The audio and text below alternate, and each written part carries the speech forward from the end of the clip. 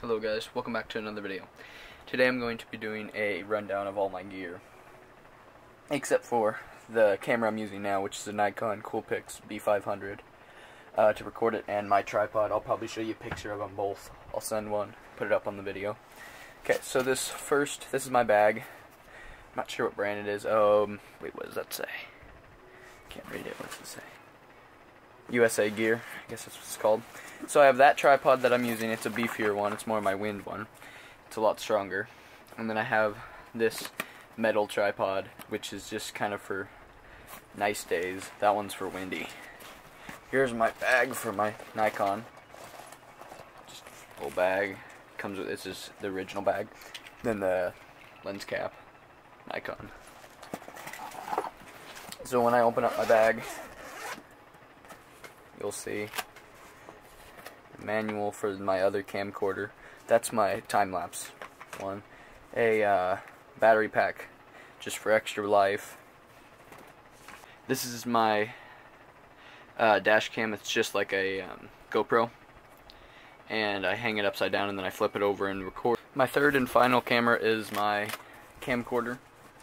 It's just a regular type of camcorder. Connects to my stuff over Wi-Fi.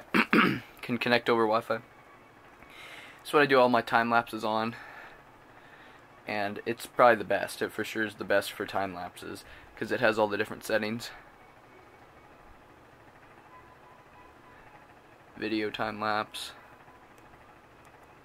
So then that's how I do that. It doesn't have a great mic. This camera has a much better mic. It's got a little scratchy. I have my extra cords. They all take a USB, a micro USB, which makes it a lot easier because they all use the same cord, this type. And this one, the problem about this one is that you can't charge it when it's that because it's in this case, but you can see out the back nice. Oops, didn't turn on. Oh wait, no it did. And this one's pretty good, and this one can shoot in 4K, but it's only 10 frames per second, so I don't usually shoot in it. So that's most of my gear. I'll show a picture of my tripod and red camera, my Nikon.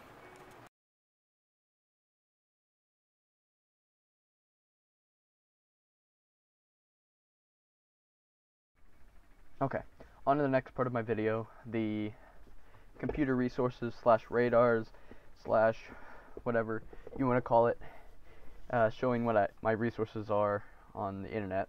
First of all, the best one, obviously, National Weather Service. Just their website, they have hundreds of things. The home, just this, showing all the watches and warnings, all the thunderstorm warnings, forecast, the severe weather, everything. You can look at long range, past weather, safety information. There's like hundreds of pages, just hundreds of things you can just go and do, and you can even search. I could find anything I want, and it just shows here everything, and then it shows all the watches and warnings, and you can find exactly what they mean. Watches by state, warnings by state. I mean, this is just one of the best ones for sure, by far. The next one, or the same one even, could be, it's on the National Weather Service website, but it's Weather Prediction Center. It's a part of it, and it is the forecast for the day. It shows its national forecast charts. Today, not much except for down in Texas. There's a lot. Tomorrow, severe just thunderstorms up and around. Day 3, Saturday, more thunderstorms down in Texas and snow up in the north. Yeah, this is the best one, or another good one, because it shows pretty much everything. Low pressure system, high pressure systems, shows all the fronts. It's nice.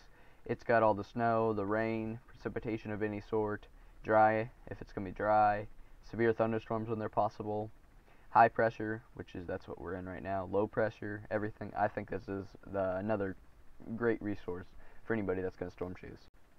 My third favorite resource is the Severe Weather Prediction Center, the Storm Prediction Center.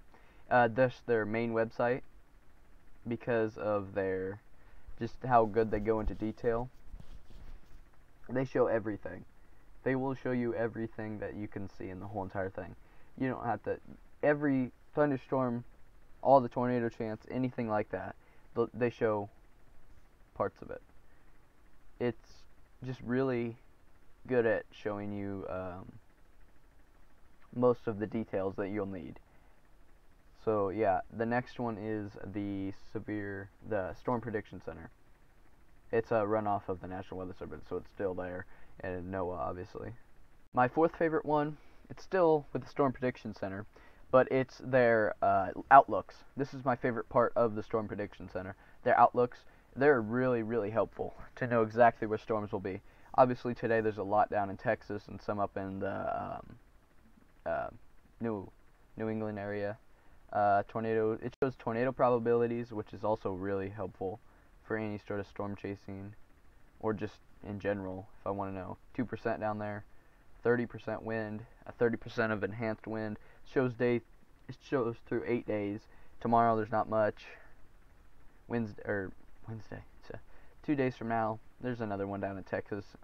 And then 4 through 8, it shows, which is helpful. This one, there's actually some chances for a lot of it up and still down here in the south. Yeah, so this is my fourth favorite one.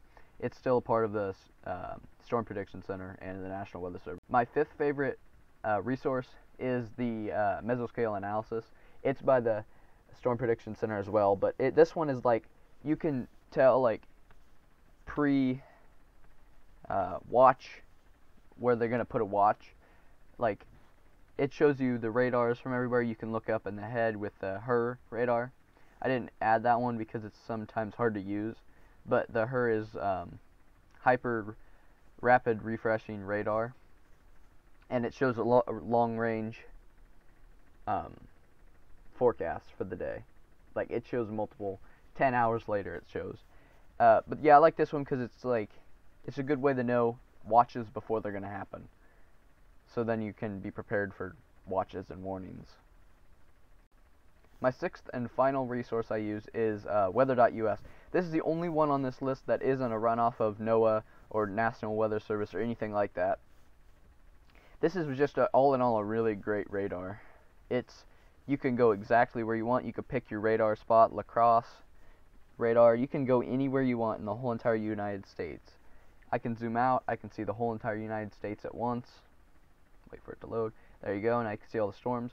You can go to their satellite, which are really, really detailed. There's that. It's just perfect. I love this one. It just has such a great satellite systems. There also is the what is it? 1 and 2, and then those are like the really detailed ones. They're only at one portion of the U.S. though at a time. And then it has cloud top alert, which is how high the clouds are in that area. You can also do it in not Meso 1, which is just that one area.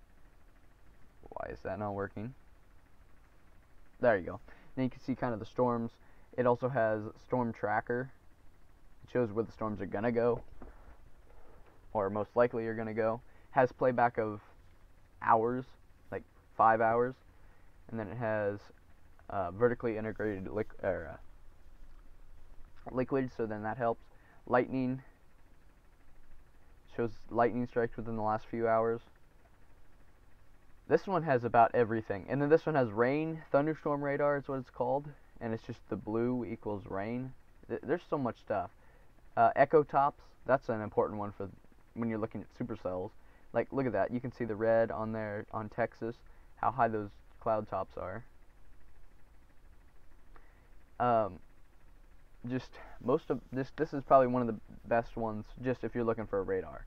I would say this is the best radar that there is anywhere at all, like on the whole entire everything. I don't even think that any of the National Weather Service are as good as this one is. I just want to thank you guys for watching and subscribing. Anybody that has, if you haven't subscribed, subscribe for more. If you would like to know what this website is, it's called subscribercounter.com. It is my favorite subscriber counter because it's got the best detailed stats.